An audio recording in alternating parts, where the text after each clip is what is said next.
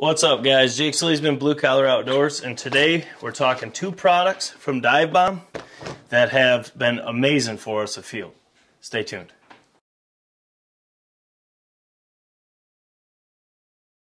Alright guys, so right here you can see we have the divebomb dry shell pouches.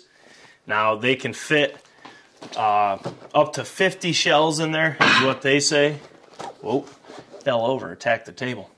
I've had one of them. I carry my 28 gauge in.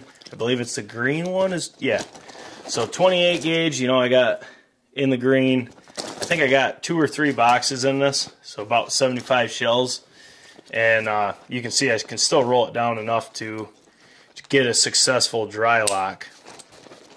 It's a really easy design. It's really effective. You have a loop here you could hang on a branch if you're hunting flooded timber. You got a hook here you could put a carabiner on. You have a carabiner, put it to your blind bag. Now, we've tested these. Moose has them, Hawk has them. I have 2. Like I said, this is the 12 gauge pouch.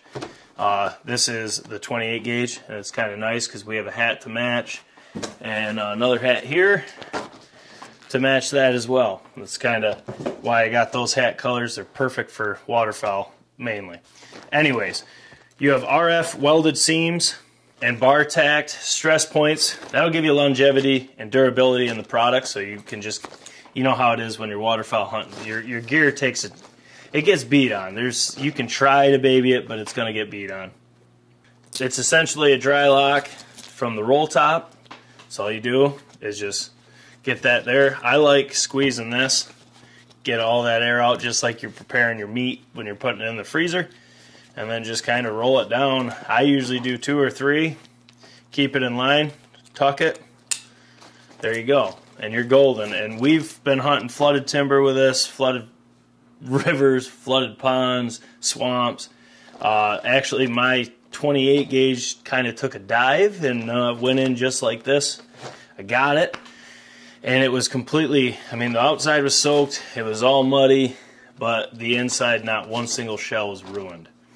Now guys, when using these, what we do, I never liked hanging it with the carabiner off the blind bag, because a lot of times we're going in with a couple decoys and we're hunting flooded timber. The last couple hunts was a tiny creek because everything was froze up. It was like -40 with the wind chill, so she was cold, but we would just take one of these, and I just took and put it on a branch like that. Had this open so I could just grab in if I needed to. And I will say, if you have it open and you get moisture in there, I highly recommend when you get home, I mean, this is kind of common sense, when you get home, open it up like that and then hang it somewhere. I was hanging it upside down. It just depends. That way your shells don't hold that moisture and you clamp it down on them. It's not good for the shells. Other than that, for $25, this thing is absolutely awesome. We've used them goose hunting. We've used them duck hunting.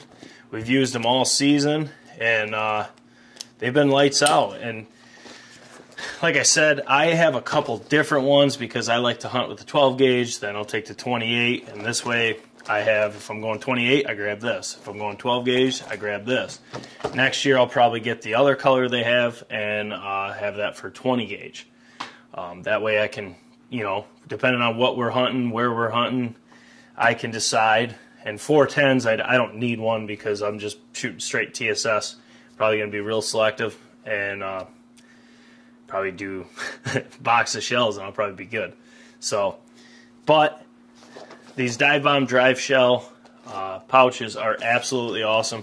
The hardest part about getting anything divebomb is to buy them when they're in stock.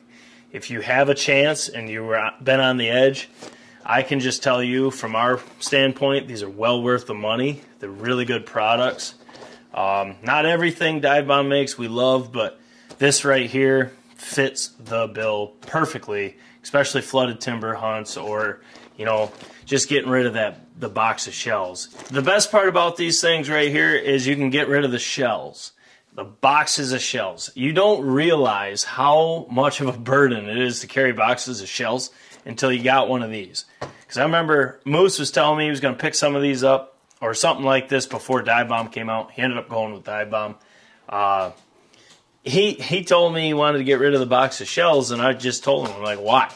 I mean, my blind bag, my tangle free, I have 2 boxes of shells I can put right there, and then inside the blind bag as well.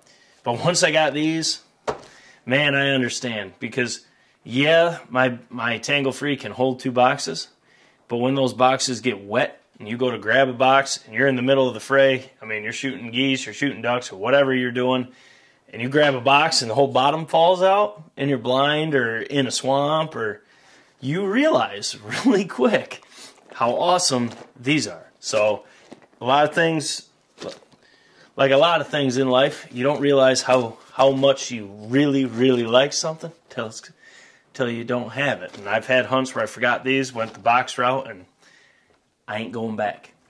Drop your comments below. Let me know what brands you trust to hold your shells afield. If you use the box in a blind bag, if you use some sort of pouch, or etc.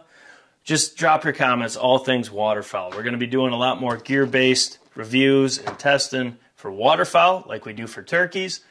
So I'm pretty eager for that as well.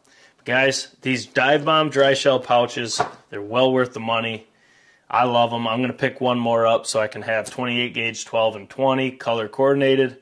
So when I grab my 28 gauge, I just grab this, etc. It's just nice. But I can honestly say these, they knocked it out of the park. Guys, this is Jake SLEASMAN, Blue Collar Outdoors. As always, smash the thumbs up button for your boys. Subscribe down below. Check out the merch. We got it under every video. You can customize those however you want. Or we do have available, not much, but some of the limited edition. You know, you got your khaki and coffee, matches their otter brown, and then we have the olive and black. So it doesn't matter how you hunt, what you hunt, these hats are perfect. Limited edition run, you order those through me. So message me if you want those. Guys, we got a lot more to film yet. So as always, we'll catch you on the next one. Eager to see what you guys use to take your shells afield. Take her easy.